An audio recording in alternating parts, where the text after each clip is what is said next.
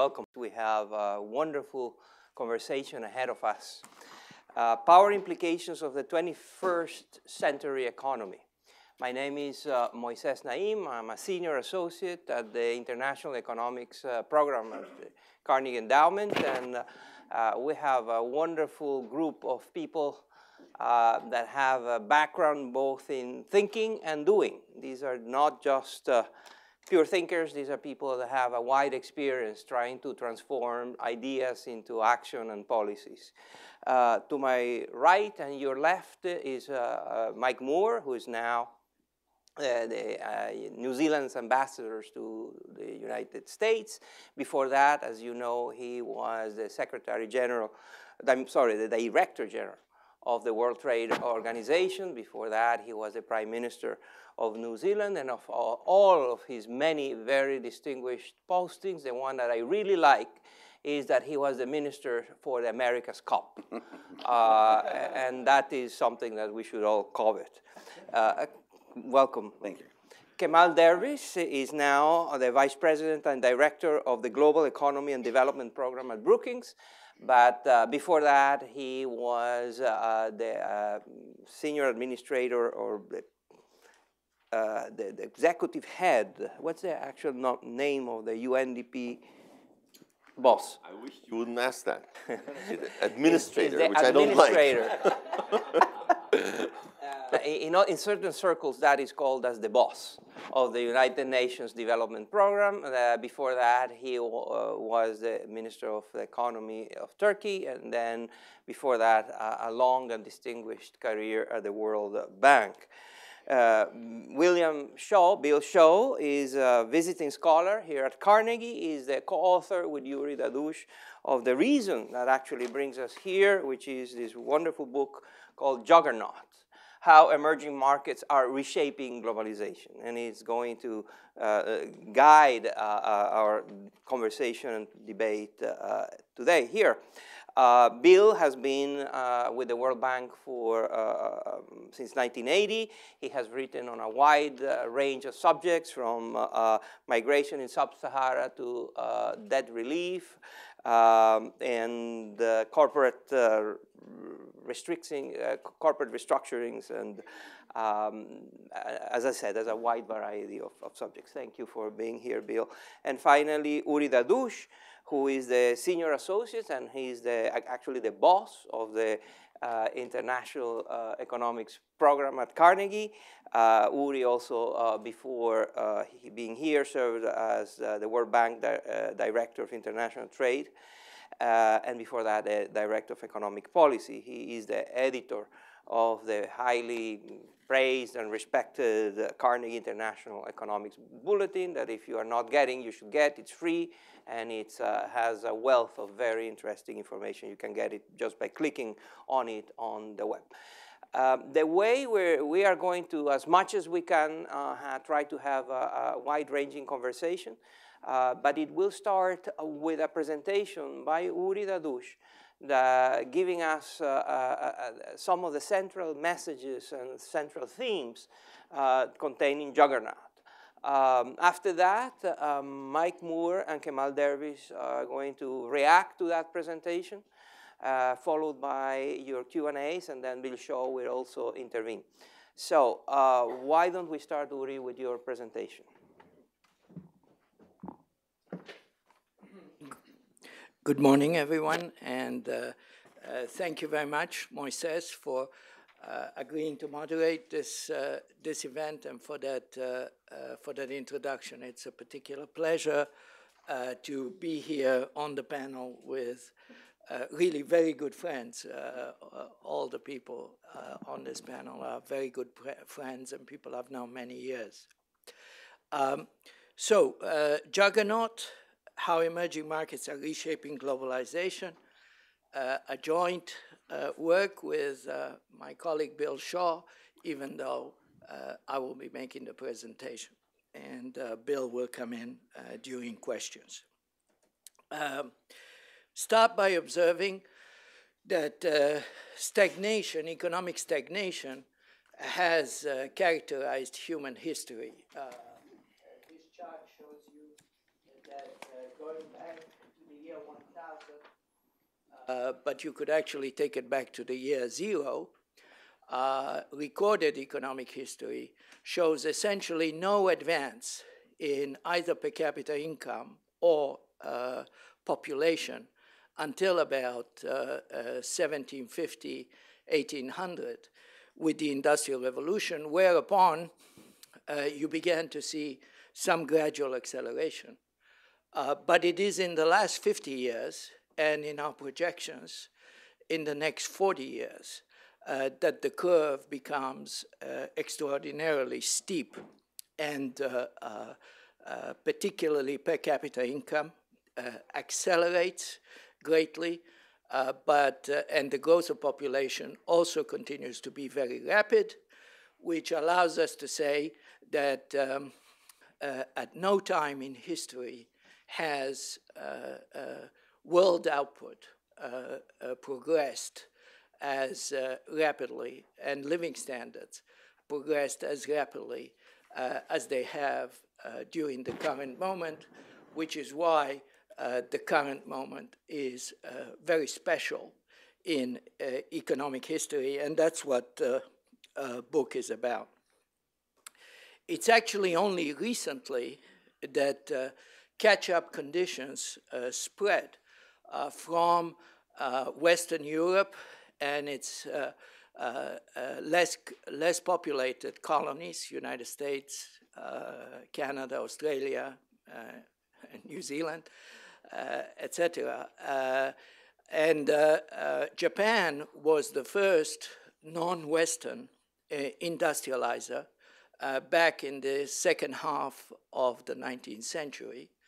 But it took another century with the decolonization of East Asia for the Japanese miracle to begin to spread to a number of relatively small Asian countries.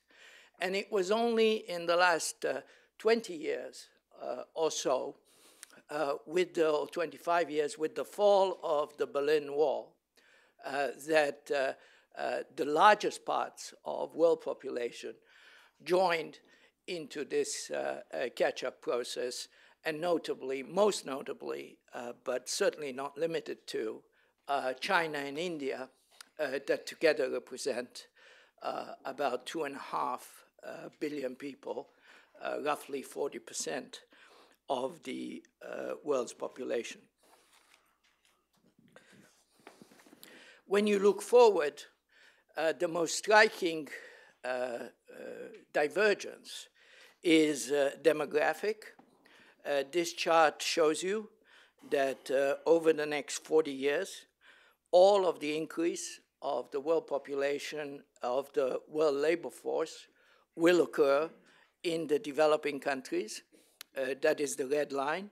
They will add close to 2 billion workers, whereas the industrial countries, this is the green line, will actually see a decline in their labor force.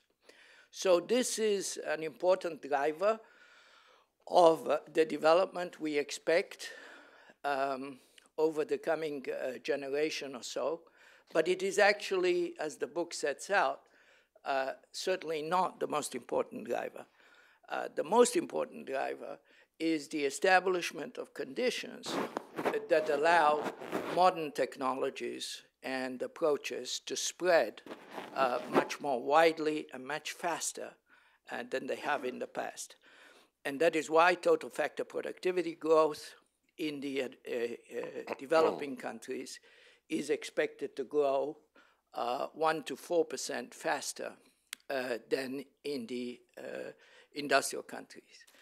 The other important factor driving the growth differential between developing and industrial countries is savings and investment.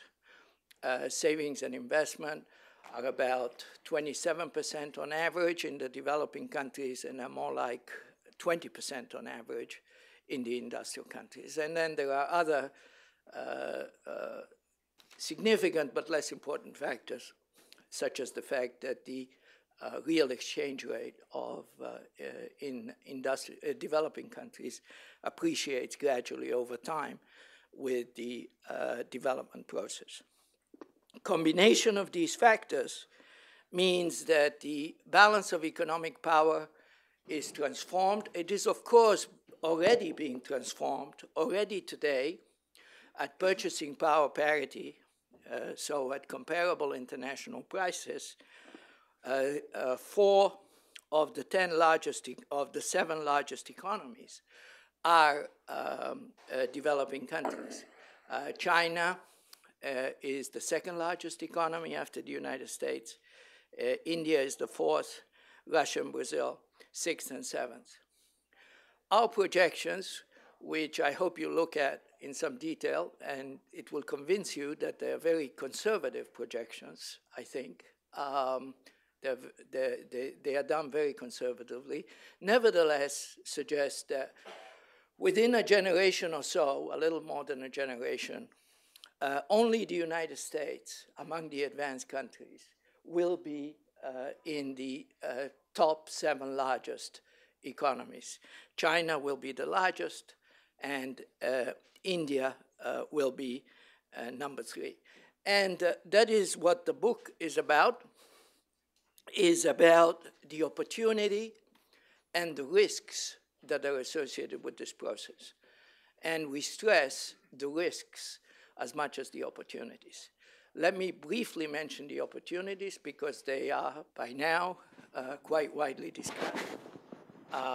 One big opportunity is that the bulk of the world's middle class will, by around 2030, be in the developing countries, whereas today it is overwhelmingly in the advanced countries. So the group of people that can actually buy consumer products, cars, television sets, etc., will be predominantly in developing countries after around 2030, opening up enormous new markets for firms in the industrial countries, but also in other developing countries, making South-South trade even more important and as dynamic as it is today. So that's one opportunity.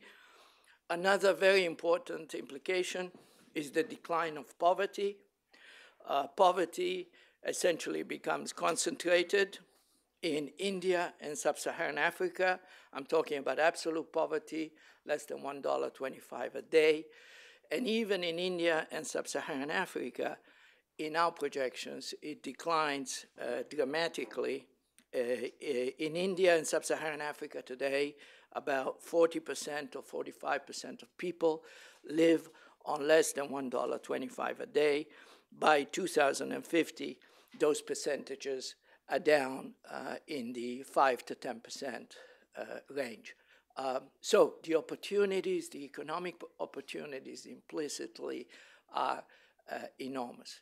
But let's talk about the risks, and let's talk about how the international community is managing these risks. There are 4 sets of risks that are discussed at greater or lesser length in the book. Geopolitical breakdown, financial crisis and depression, protectionism, and climate change. Let me say a word about each of these 4 types of risks that are associated with the process. We know that the rise of great economic powers has usually been associated with conflicts, either expansion into far-off territories. The whole process of colonization can be interpreted in that light, for example, or simply fights between neighbors of more or less equal standing, where one is moving ahead of the other. And let me give you an example of the tensions. Perhaps the greatest risks for conflict are in Asia itself, although people like to focus, and my colleague Michael Swain this week is bringing out a book about the strategic military balance between China and the United States. But actually, the biggest risk for conflict is within Asia itself. China has, for example, profound rivalry and territorial differences with both Japan and India. In 1990, that chart shows you the relativities of GDP of China, Japan, and India. This is what the relative size looks like in 2010. Approximately, China is the same size of Japan, having been much smaller just 20 years ago, but is already much bigger than India. And in 2050, this is what our projections suggest. China essentially dominating both its traditional rivals in terms of economic power. And so this is one set of issues that needs to be managed. And while the focus on the book is on the economic aspects of this transformation, nevertheless, one has to bear in mind that the economic aspects are embedded in a strategic balance and that the two are feeding each other all the time. And indeed, the risks that I'm talking about are closely interconnected in that tensions in one area easily spill over into tensions on the other. Let me talk about the second source of risk, financial crisis. Although the current crisis is in the United States and in the United Kingdom, it makes us forget that financial crises have been predominantly the domain of emerging markets in the past. The yellow area in this chart shows you the incidence of financial crisis in developing countries, and the green in advanced countries. Not only have emerging markets had historically much greater incidence of financial crisis, when they hit emerging markets, the financial crises have a worse impact. They are bigger. And the risk is that now we have giant economies that are being integrated into global financial markets. Think of Brazil today, for example, that have many of the institutional weaknesses that we know are associated with financial crisis. And we know that the institutions that they have are, despite the recent experience, in many respects, even more vulnerable than the very vulnerable institutions that we have in the advanced countries. So a greater risk of financial crisis, this time originating in giant developing countries, ill-equipped to handle them. The third risk is protectionism. It's one thing when the low-wage economies are relatively small players. It's another thing when the low-wage economies actually dominate world trade, which is what we are projecting by 2050. By far the largest traders will be developing countries with an enormous amount of South-South trade, which, by the way, is where the tariffs are highest today and where the protectionism is highest. The influx of so much low-wage competition is bound to create increasing protectionist pressures. And of course, we're seeing quite a bit of that today with respect to China, for example. So that's the third sort of risk that could easily abort this process or at least slow it down very significantly. And last but not least is the effect on climate. Essentially, by 2050, the majority of the carbon that is in the atmosphere, the stock of carbon that is believed to determine long-term climate change, will be due to developing countries, whereas today it is predominantly the result of activity, historical activity in the industrial countries. And at the margin, the big emitters are predominantly going to be developing countries. Already by 2030, the concentration of carbon in the atmosphere will be such that scientists believe could in the long term lead to a 2 degrees centigrade increase in the global temperature. By 2050, a 4 degree, which would be increasing global temperature, which would represent catastrophic climate change. Again, these projections are done quite conservatively, both in terms of the underlying growth rates of these economies. So, for example, China is projected over the next 40 years to grow at close to 5% instead of 10%, which is what it has averaged over the last 20 years. And it assumes some significant mitigation along lines of a number of agreements that have been reached recently. Nevertheless, you have catastrophic climate change. So these are the risks associated with the process, and achieving deals is going to be complicated, not just because of the enormity of the change that is happening, but also because, paradoxically, and for the first time in history, the biggest economies and the most powerful economies of the world will be predominantly relatively poor countries.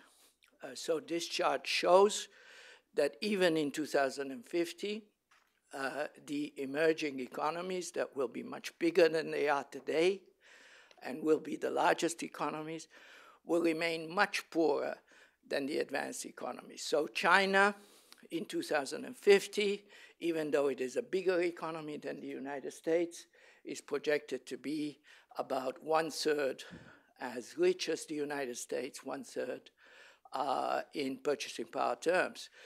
India will be the third largest economy, but it will have a GDP per capita which is about 1/10 that of the United States, still in 2050. And per capita income is just a headline of the differences that we are trying to describe. Because alongside these, the difference in per capita income come very large gaps in corruption, for example, financial openness, democracy, and environmental performance. This chart shows you the United States today, which is the big yellow diamond, compared with China, which is the red diamond, and India, which is the green diamond. These are the three largest economies of the world projected in about a generation. And it shows how institutionally and policy-wise there are very large differences between the rich countries and the poor countries. And these differences will lead to very important differences in priorities, in perception, in ability to execute, in willingness to undertake different types of reforms that are necessary in order to manage this process that I am describing. Now, the book examines quite systematically trade, the main channels of globalization, trade, finance, migration, and the global commons. And these are the four major ways in which the developing and industrial countries interact with each other in the process of globalization as this historic change happens. And here I have amused myself. I don't do it in the book. We don't do it in the book by giving grades to our capacity to manage the process in each of the four channels. And the conclusion, and this might surprise Mike Moore, is that having been the Director General of the WTO and initiated the Doha process, that trade, Mike, gets the highest grade. It's still a D. What? Still a D. Yeah, it's still a B. It doesn't get a high grade. Yeah.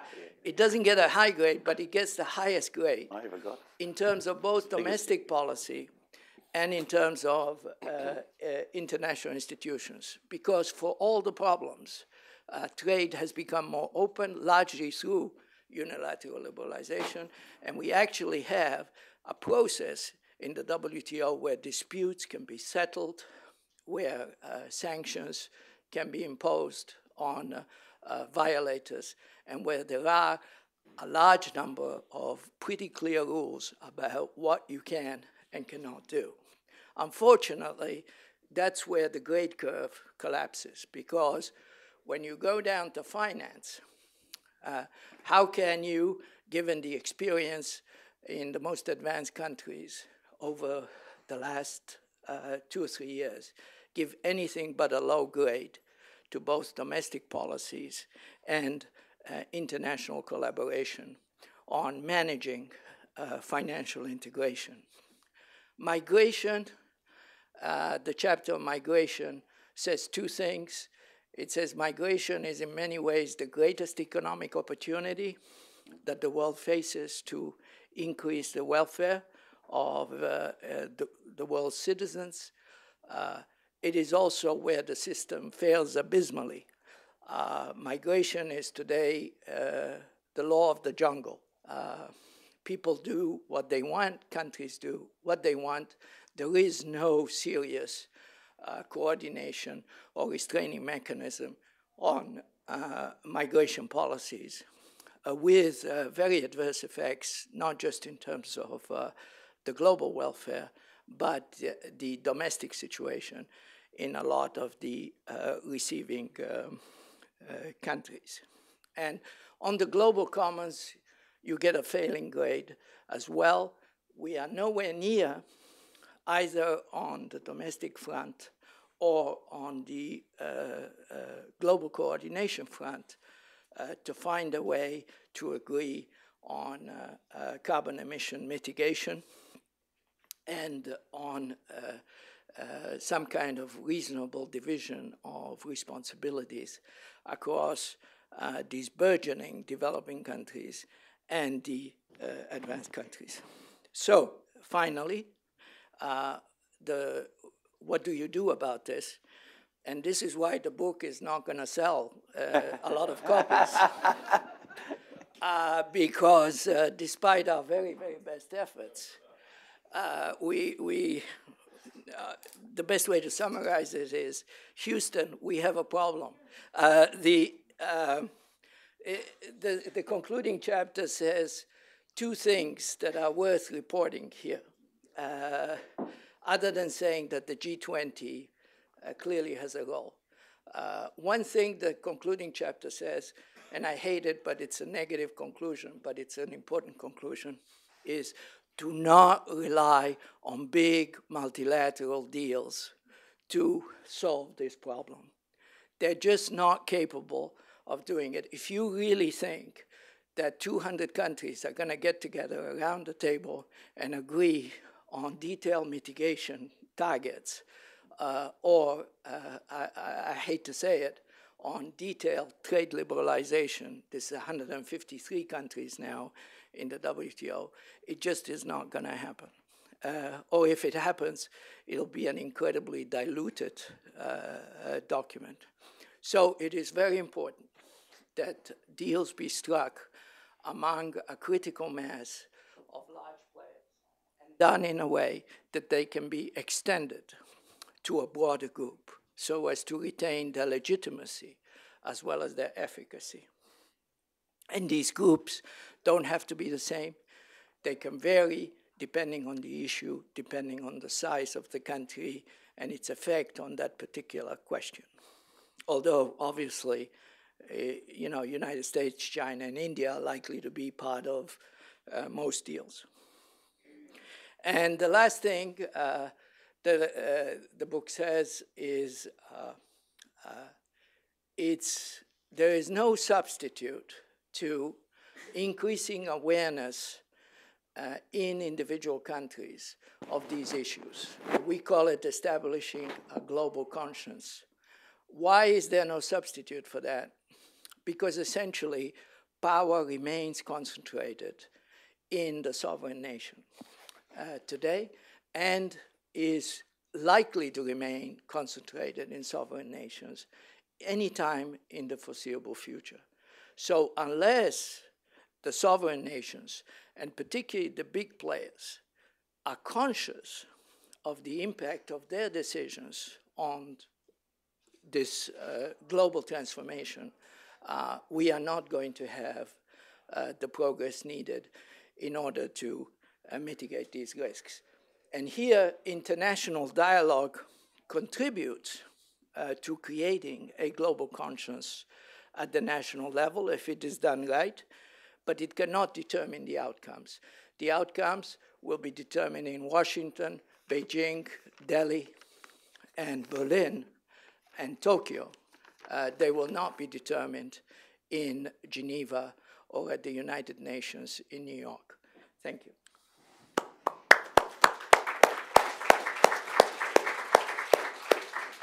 Thank you very much, Uri, for a very interesting presentation. Mike, what's your reaction to what you have just heard? Well, firstly, the authors have nailed the book. It's very good. Perhaps I should explain a little bit about myself. I'm now the New Zealand ambassador here. It's the first time in 40 years I've had a boss, and therefore I have to be a bit careful of what I say. I wish I could get every member of my cabinet and Parliament to read the book. I shall certainly send extracts around. It's a melancholy fact that we have to keep repeating and repeating and repeating our core message. And when we're sick of saying it, someone else has heard it for the first time.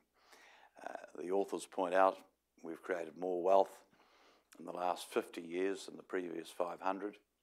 We've lifted hundreds of millions of people out of extreme poverty. And when you realise that we're going to see more change in the next 10 years than in the previous 50, you realise how big the challenge is. And those with power and privilege seldom surrender it in history without a struggle. And of course, the anti-globalisation forces have no model to report on, no example they can point out of where they can do better. And the problems explained in the book and the evidence presented to us again reinforces the fact it's not globalisation that's a danger to the poor, it's the absence of globalisation and the great moral challenge, economic challenge, and maybe even security and environmental challenge of the next 20 or 30 years is how you bring another 2 billion people out of the shadows into the global economy where they can be consumers and hopefully citizens. And the darkest and most difficult and unpleasant places on the planet are those that are least open. So the book does bring home, and is a slap in the face and a wake-up call and a reminder that if we're going to live by evidence, we've got to read the evidence of how dramatically the world is changing. It's not that it's going to change, it has. And to remind ourselves that the bricks lack cement, that the issues we're facing are as much south-south now as north-south. And if we're going to shape our future, we're going to have to get on top of this. We go back to core principles, and the core principles are these, that the world without walls cannot be a world without values, standards, and accountability. And a free market without standards, rules, values is not a free market. It's a black market and a dangerous jungle. The truth is that our institutions cannot cope. The world is moving quicker than our moral, legal, institutional capacity to cope. In the main, this is a healthy, and good thing. Anyway, we're not going to stop it. It's a question of how it's harnessed to good. Kamal complained that he was called the administrator. I was called the Director General. I was not a director, and even less was I a general at the WTO. But good people can navigate their way through this. And I think we're capable of stumbling into the future. But my God, it would be a splendid thing if we didn't stumble, that we navigated and we accepted the realities of these changes and we're part of them. And my fear is that we will not harness these changes in the way we harnessed and harvest these changes to all our benefit. And there are a lot of our dear friends in the poorest countries face being locked out. And it's not north versus south now. It's equally south versus south. Anyhow, I look forward to dodging questions later on. But anyway, congratulations to the book, huh? It's good. Thank you. Thank you. It is very, very good. Thank you, Mike. Kemal. Well, it is a great book. I think there's one dimension I believe it misses, and I'm going to come to that. But with most of it, I agree. The picture, the analysis, it also has some real quantitative analysis behind it. The appendix on the projections, on the model that leads to the figures, I think is a good one. It's a rough one, of course, but in this kind of enterprise, perhaps that's the best one can do. I think in terms of the convergence dynamics, the growth rates and so on, I would argue that the real exchange rate appreciation may well be stronger than what's projected. I think historically one has seen examples of that. Japan is one very critical case. One has to remember, constant growth rate in domestic prices plus real exchange rate appreciation leads to the shift in weights. And I do believe that there's probably even more scope for real exchange rate appreciation than what's in the projections. I believe that if you looked at the Chinese real exchange rate today, it's already ahead of your projections because of inflation in China. And so That's true. That's just one example. But otherwise, I think, I agree with the overall picture. Now, there's one tension in the story and also I think in the presentation, and I'm going to focus so that there's some discussion, not on all the things I agree with, but on the things where I believe there's some need for further discussion. And that is, one projects these numbers, these growth rates, and then there are these problems that Uri in his presentation emphasized. But there's really no quantitative link between the degree to which one manages these problems versus the projections. To some degree, the Stern review on climate change, I think, had the same problem because it projected vigorous growth and potentially catastrophic climate change. So, what you kind of say, what Uri said in the projection is, well, this is the potential, these are the opportunities, this is the growth. But then, of course, there could be very bad developments, which obviously would have an impact on the growth. If they don't, they're not very bad in that sense, okay? So, I mean, in the future, I think when we do work on all these things as a group of people interested in globalization and development, somehow we have to build quantitative links between the policy constraints and the actual outcomes. Otherwise we're left with a kind of funny situation where, we have these very high growth rates projected and then very big problems, but no real link between the two. Now, there's one dimension, I think, which is missing. I mean, the 4 dimensions, the 4 problem areas outlined, the 4 constraints, I agree they're all very important. I do believe the climate change and natural resource constraint in the long run, is probably one of the most important ones. But there's one thing that's missing in the story, in my view, and that's income distribution. Okay, because in this whole story of globalization, there's one element which we're seeing in most countries, not all, which is very disturbing, and it's not income distribution across borders. There is convergence in mean incomes across continents and major countries now, in a very remarkable way and a positive way. But it's income distribution within major countries. And here, the change is really quite dramatic. I mean, the US is of course, one key example of income concentration at the top that is really impressive, incredible. I mean, the top 1% went in the last 30 years from 8% to 24%. Now, when you think of that, from 8% to tripling the share, I think it should be a wake-up call. Similar trends one can see in China, a completely different system, but again with a exploding income inequality, somewhat less in India, but going in the same direction. Europe has resisted that for a long time, but I think in the last decade is joining the trend. Latin America is an exception. In Latin America, there actually have been some improvements, and that's a very interesting point of analysis. But overall, massive concentration of income at the top, and in the US, for example, stagnation of median income of individuals, not of households, because women have joined the labor force in a very big way over the last 3 decades. However, that cannot continue. I mean, we've now reached a point where that cycle has played itself out. Now, when we look at the reasons for that, the mechanics behind it, the dynamics behind it, there's no particular indication that this will stop. On the contrary, the same factors, technology, weakening of unions, to some degree, trade and globalization, in terms of lower income wage competition. I mean, the relative weight of these factors can be debated, but all these things are likely to continue.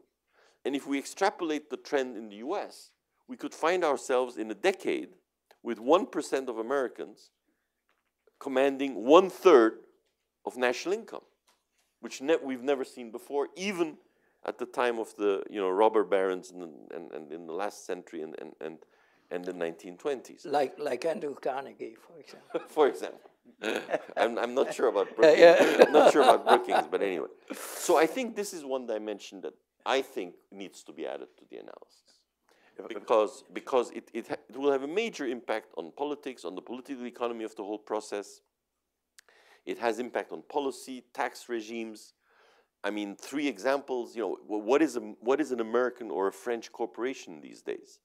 We all saw that General Electric, which we all believe is an American corporation, President Obama even chose the CEO as one of his key advisors, and managed not to pay any taxes to the U.S. Treasury.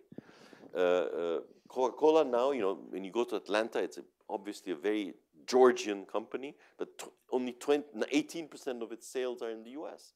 And I found out last week in France that Danone, which is a French, company, only 10% of its sales are in the U.S. and only 2% of its profits are in the U.S. So there's a tremendous globalization of the corporate world.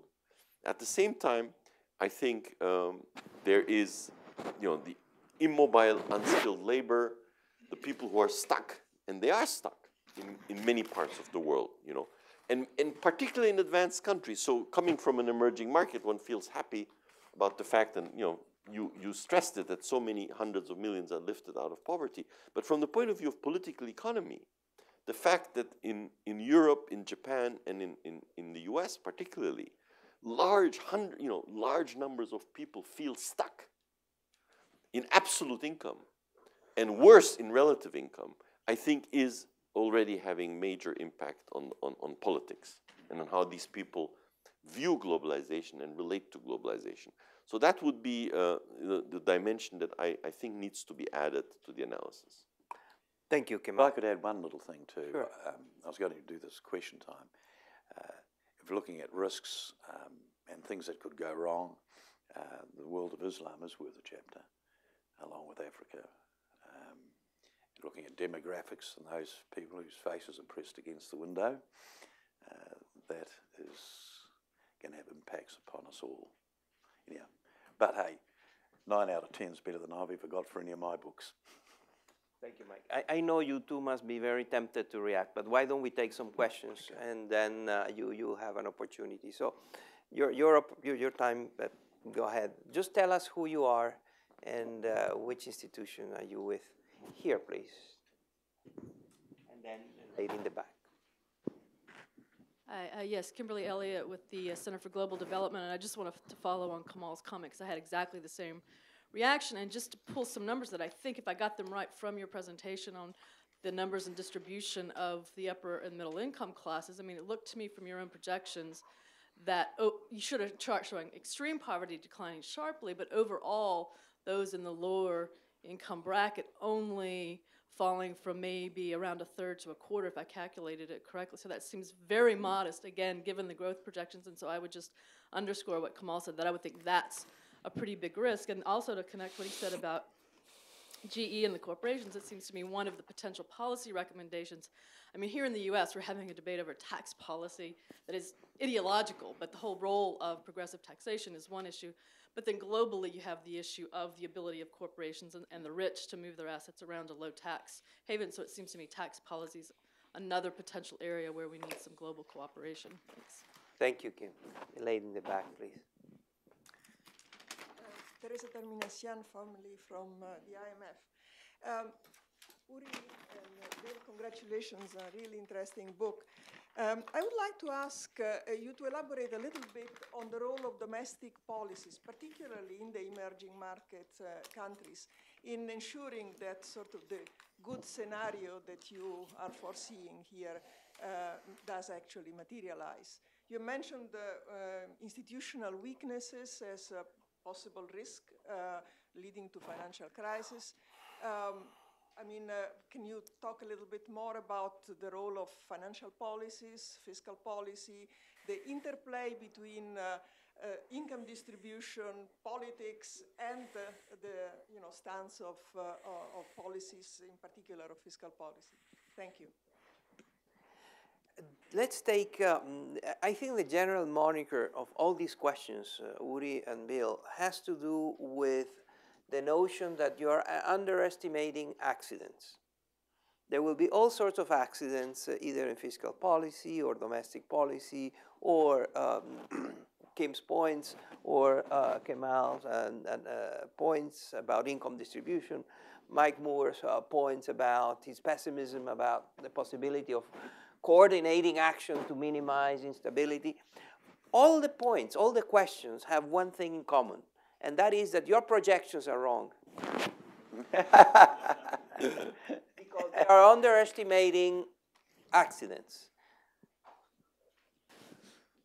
Well, there have been a lot of accidents over the past 30 or 40 years, and the world seems to be progressing relatively well.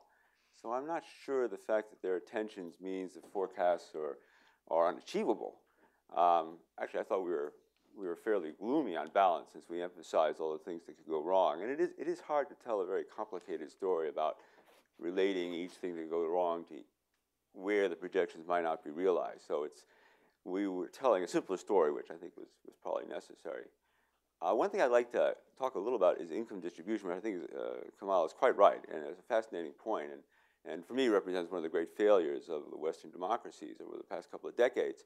And I was just trying to look for some bright spot in the gloom when you look ahead. And one bright spot is that the deterioration in income distribution has represented this huge influx of, it's been driven by this huge influx of workers into the global economy, low-wage workers. And as education spreads in the developing world, a lot of these workers are going to become much more educated. And you're actually, I think, are beginning even to see now some shift in the supply of skills. So you may have more skilled workers coming on stream, which will be good news for income distribution, I think, in the advanced countries, at least as between low-skilled and high-skilled workers. It may not be good news in terms of capital versus labor viewed as a group. But I think the income distribution in the future is a complicated story, and one we'll have to write about, I guess, in our next book. I think we were writing another book that definitely the income distribution story and the issues of ethnic and religious tensions would, of course, play a big role if we were going to look more, as we did not in this one, at what's going on within the countries themselves. I think one of the great disappointments is we have not seen this easing of ethnic and religious tensions as a result of globalization that you might have thought about in theory. Thank you, Bill. Yes, the gentleman in the back. Thank you very much. My name is Yaya Fanusi. I'm the lead person for, we don't use the word director or chief. I'm the lead for the Special Operations Division of the United States of Africa 2017 project. On May 25th at the Center for Strategic and International Studies, there was a presentation, and I wonder if Yuri and your co-author are aware of a report authored by University of Colorado and South Africa Institute of Strategic Studies, something like that, called Africa 2050. If you're not aware of it, please. 2050? Yes. Are you aware of that report? We are aware. Okay, it's very interesting. Thank you. Let me use that question to raise another issue for you, and that is to try to unbundle your unit of analysis. You have called it emerging markets, you call it developing countries, you call it poor countries in different points of the book and in the presentation and also in the reactions. What we're talking about has been described in very different ways. There are BRICS, there are poor countries, there are developing countries, there are emerging markets.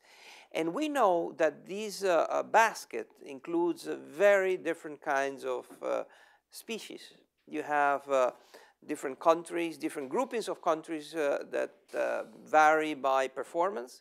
You have the fast-growing superstars and the stagnating, declining countries.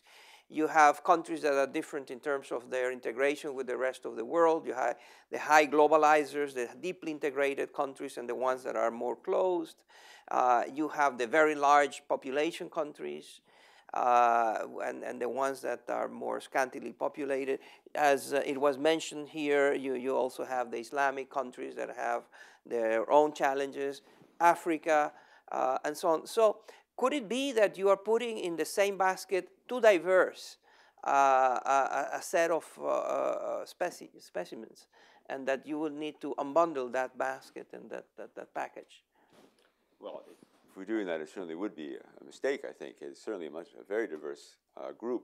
One thing we point out in the book is that the difference in income per capita levels within the industrial world is small, in fact, minuscule, compared to the difference in income distribution, income per capita levels among countries within the developing world. And if you're looking at the global picture, then somewhat unfortunately, it really is a story of the BRICS and Indonesia and Mexico and maybe a few Latin American countries and maybe South Africa. Fast-growing, so it's... Fast-growing, large. One thing we also talk about is whether Africa can join this group. And there I think we say it's possible with so many hedges and qualifications that one almost loses credibility. It's difficult to envision. Any other question, comments? Yes, sir. Let's wait for the microphone, please. Thank you. Tell us who you are. My name is Randall Doyle. I'm a Franklin Fellow at the State Department in East Asia. I haven't lived in East Asia or Asia Pacific for 10 years of my life, and seeing this region now becoming literally the arena of primary action in the world, especially economically. One of the questions a lot of people are asking in that part of the world is the expectations of what we call the middle class, merging in the middle class. But obviously these individuals are aware they're not going to live the kind of standard of life that exists in the United States and Western Europe. But having said that and everything, do you think that the international institutions that are in place now are going to be able to deal with the issue of the allotment, redistribution, not only of income, but of resources itself? And as all these prices, food and energy and whatever are going up, and from all estimations they're going to continue to go up, is there in place within the international community the ability to deal with these type of issues? Because I think that you were talking about accidents. You were talking about accidents. I think one of the accidents occur is, and I think the Doha round of trade is a good example of this accident, is the inability to come to some kind of resolutions or solutions to a world that is becoming incredibly competitive and aggressive in making sure that their national interests are taken care of, especially in the arena of resources. And I wonder if we have the capability right now in the world to deal with these evolving and developing issues. That's a great question, and we already know their answer. They already gave grades to that question. But let me hear from people who have been in charge of organizations that have to deliver on that front. Why don't I ask Mike Moore and Kemal Dervish to give us a brief reaction to that very good point? Yes and no. We have the capacity to do this thing. Whether we'll do it is up to us. So the one part in this book and other books where I get a little tetchy is someone says the WTO should do this or the United Nations should do that. Well, that'd be great. But you can only do what the members allow you to do. And it would be very dangerous if the WTO somewhere would say, do that. We can only do what the membership allows us to do. However, the trade got a C because, curiously enough, the WTO is not a UN agency, does work by consensus. It doesn't have a Security Council. Everybody has a veto. I mean, we almost came to our knees at Doha over Bulgarian yogurt, that anybody can stop you. That's good and it's bad. It's a question of your political skills in navigating it. So the WTO, curiously enough, and the Doha round does reflect the new reality. China and India are game changers and game stoppers. And there is no executive committee, there's no weighted vote, so we can get over those things. This round can actually still be done. But our problem, I've got to be careful because I always want to be constructive and helpful. The trouble is history is sped up. And if in the old days taking 10 years may have been okay. But 10 years now is not 10 years. You look at the Fortune 500 when we launched the round, the Fortune 500 now. Look what's on the table. You start the round, Brazil's is a beef importer now. Brazil's the world's greatest beef exporter, and she's got foot and mouth. Facebook didn't exist. The economic history sped up, and the services sector pillar, which will make this thing work, is not strong enough. And bluntly, if I get down to raw figures, which you need in this town, you're walking around talking about a Doha deal for America that's worth one day's trade. It ain't enough. And it's south-south. Brazil having problems with China, more than the US does, more than any of us have. And then it comes to issues like currency. And if you're running at 10% growth and 7% growth, what real incentive is there for you to say this is not good enough? It's a question of countries stepping up to the plate. I know that's easy to say,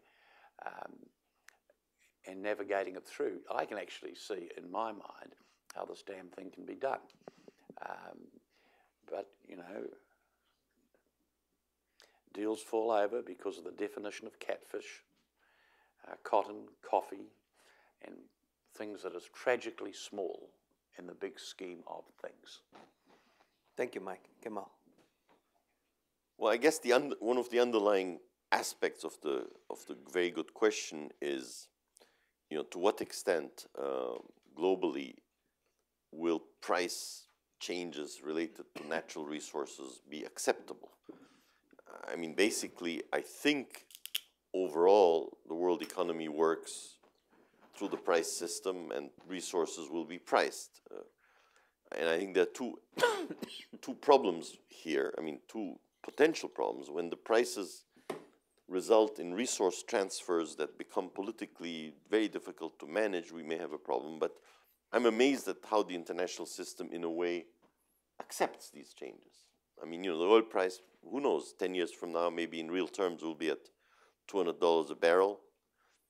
Some very sparsely populated oil exporters will reap huge benefits from that. But, you know, that is kind of overall accepted. Now, I think if it remains within certain bounds, that will continue. And the price mechanism, of course, will generate investments in resources and will generate responses that will make supply larger. So, I mean, I have some confidence that that system works, although it does create amazing inequalities that somehow don't seem fair. The other element is the volatility. And I think here one of the big debates is whether the financial sector and derivatives and all that actually contribute to higher volatility or not. And I would tend to think that the evidence is that they do actually generate more volatility rather than the opposite, which the proponents of the financial sector had argued, that, you know, arbitrage would actually be helpful. In fact, it seems that the herd instincts and the financial products lead to greater volatility. So some effort to reduce volatility, I think, is also on the agenda. But I don't think we'll go to a system where, you know, resources are quantitatively allocated. I think we will remain within the basic market price system. And what we can do is work on the volatility side. Thank you. Any more? Sir. Oh, thank you. Keith Henderson, American University. Look forward to reading the book very much. And my question, though, I'd like to pick up on the issues of income distribution and corruption. It seems like, if you accept Mr. Derville's notion that income redistribution is one of the key factors to focus on, that, and when you look at the countries that are going to become the top 7, when you look down that list by 2050, almost all of those countries are deemed to be among the most corrupt in the world now.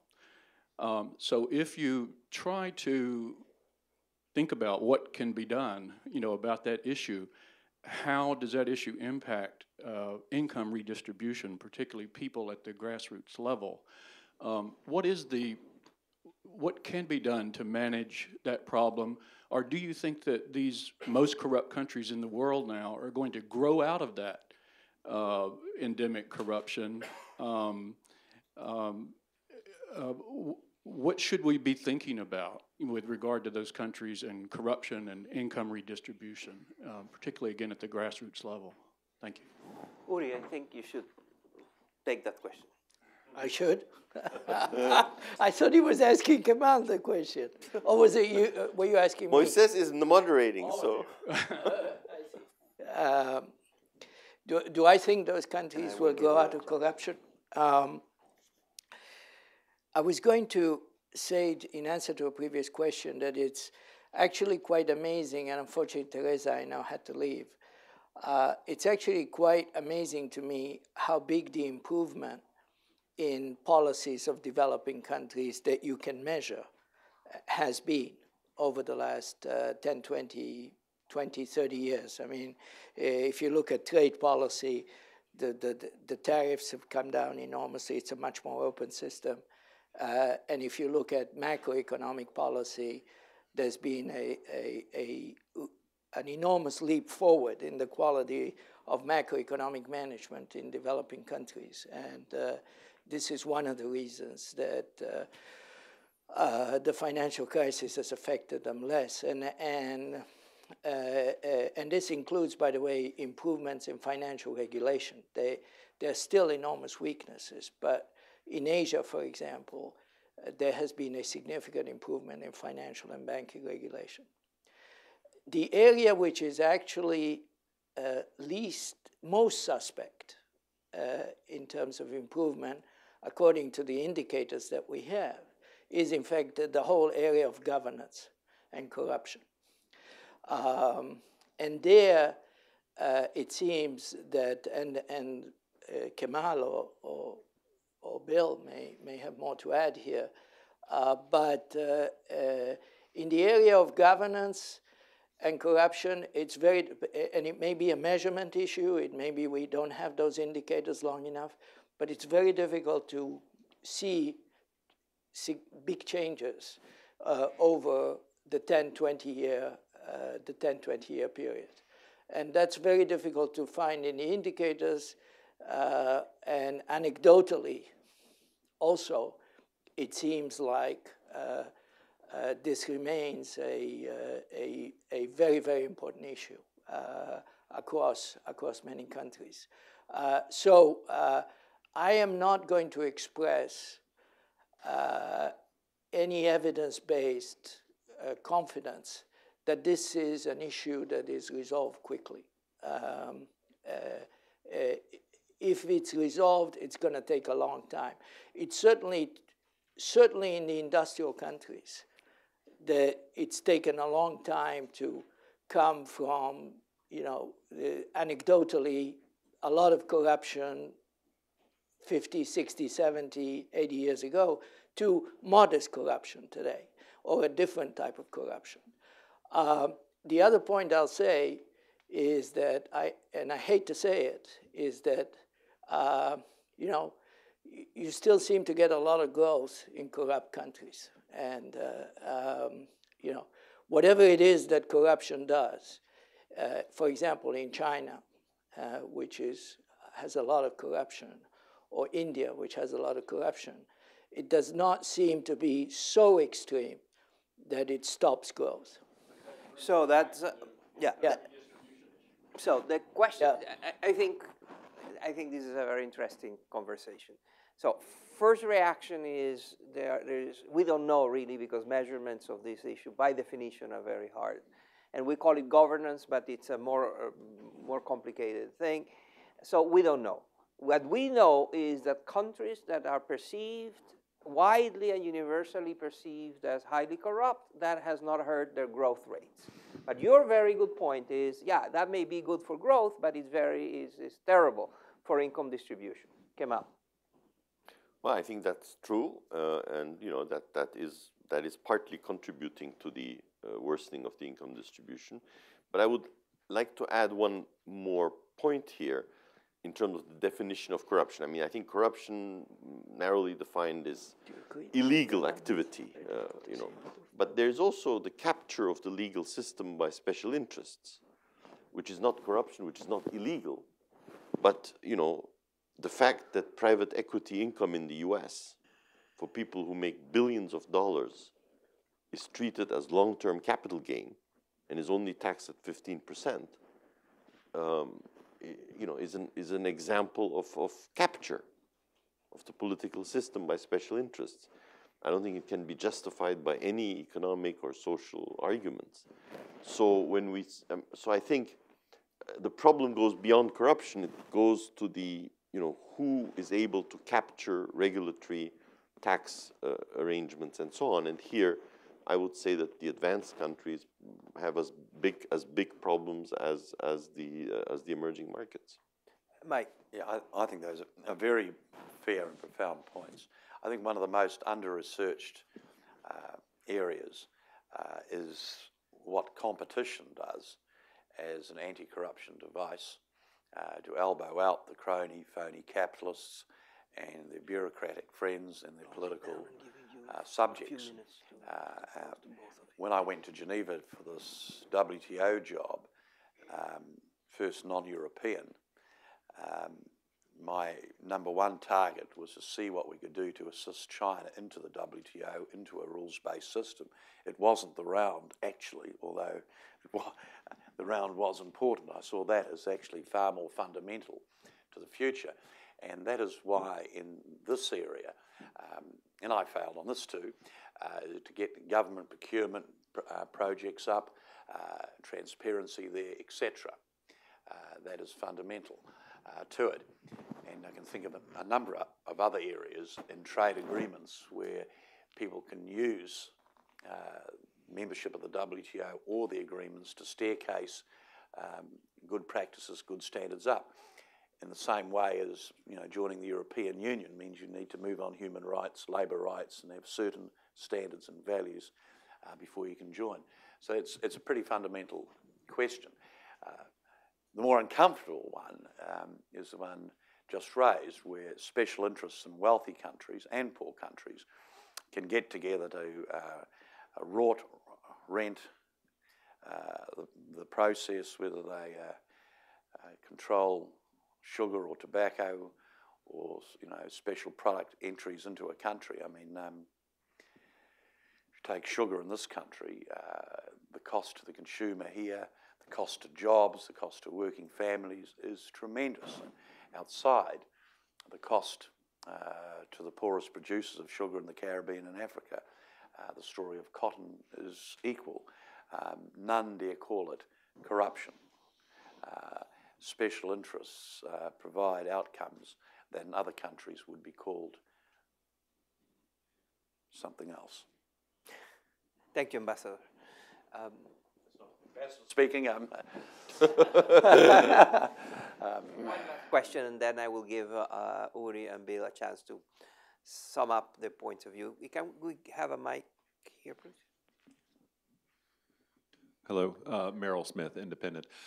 Just first an observation, I think the problems with corruption are not only intrinsic in that one party is extracting rents from everybody else, that obviously contributes to inequality, but perhaps more profoundly, corruption, especially this regulatory capture issue, undermines people's confidence in dirigiste methods of addressing income inequality. If you believe it's going to be corrupted, you won't support any governmental actions to help the poor. That does not necessarily apply to competition, though, but that can be gamed as well sometimes. Yeah, absolutely. But actually, to point to a specific example in the United States, you're absolutely right. You know, education lifts, the unskilled from poverty. It's a great equalizing thing. However, in the United States, we've developed an education bubble by wrongly, excessively subsidizing education regardless of the capacities of the students or the validity of the majors, to where we have this incredibly expensive and almost worthless higher education system, which is, and I could see that being magnified if one took the wrong lessons and said, okay, we must do the same thing everywhere in the world. My question is another little paradox, like the paradox of corruption and growth, and that's Mexico. I noticed Mexico rises into the top 7 on your chart, and where it's nowhere before. And indeed, Mexico has had like 5% growth lately, great economic growth, and yet parts of Mexico are almost in state failure. I mean, there's almost narco war going on in certain areas, and even those areas are growing as well. I mean, it's a paradox, I think. It's one of the things that you would think would inhibit growth, and yet it's not happening. Is this a counterexample, or do we just have the wrong ideas about which policies are more growth-inducing, like corruption or even lawfulness? Give us your final comments and answers to that question.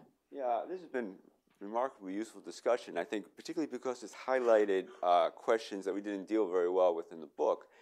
And just to end on a somewhat more hopeful note, I think you have to, when you think about institutions and domestic policies and the challenges these countries face, you have to recognize that they are going through an extraordinary process where they've telescoped the kind of change that occurred in the advanced countries over a century into a few decades.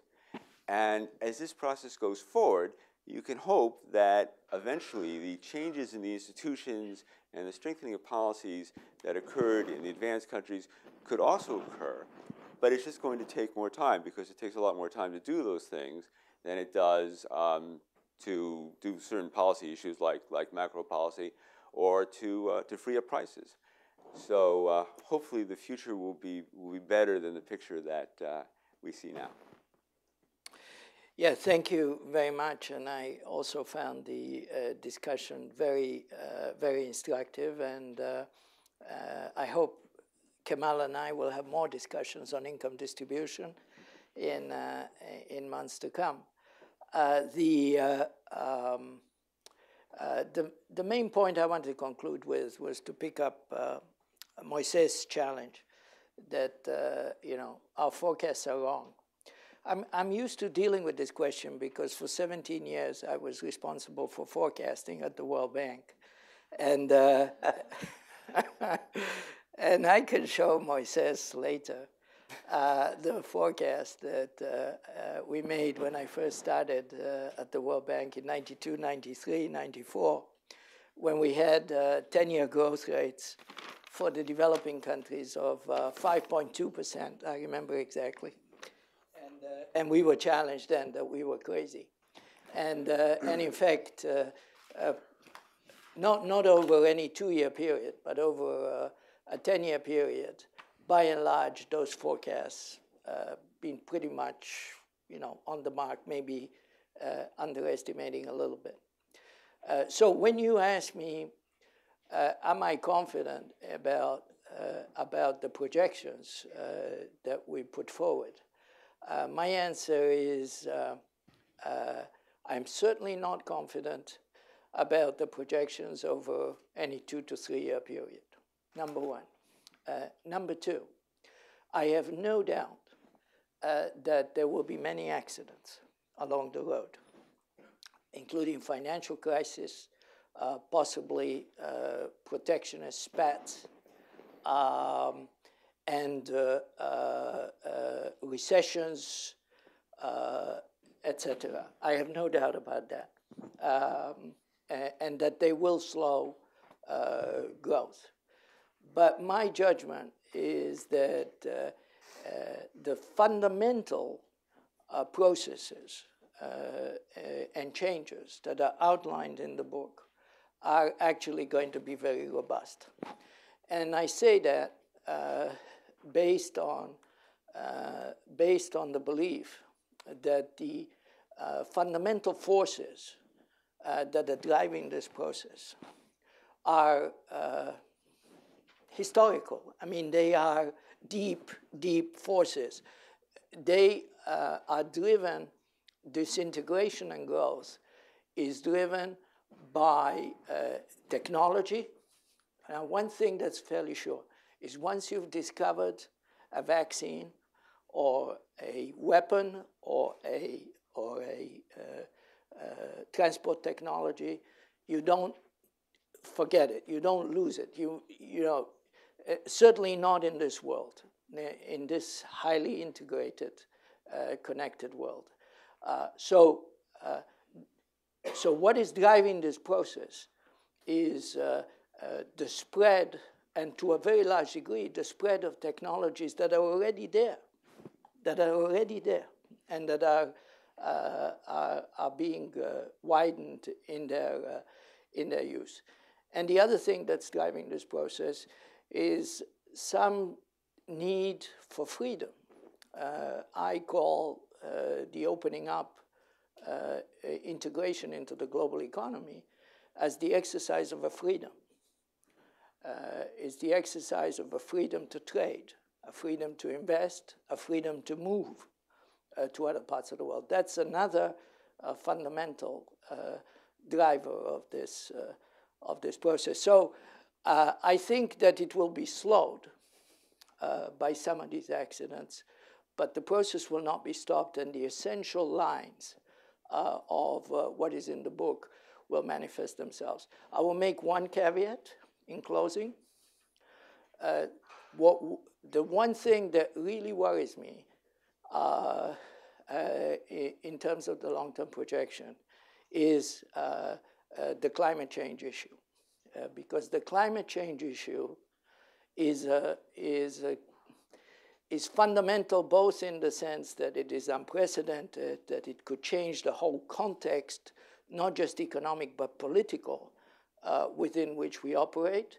But it is also, almost by definition, a process that cannot be managed by markets. It cannot be managed by markets. And this goes back to Kemal's point. This is a process where the externalities are so enormous, set out in the book and in many other excellent treatises, are so enormous that there is no way that the market themselves are going to deal with it. And so somewhere, if the science is correct, and I believe it's correct, that process has to be negotiated. And if we fail to do that, then not in the next 10 years, and probably not in the next 20, but before the horizon of this book is completed, we could be confronting a very serious issue that could undermine the process. Thank you very much for an excellent summing up of the book and our conversation. Juggernaut, How Emerging Markets Are Reshaping Globalization by Uri Dadush and Bill Nash is an excellent book that brought us here to discuss it with the wonderful contributions of Mike Moore and Kemal Dervish and all of you. Thank you very much for coming.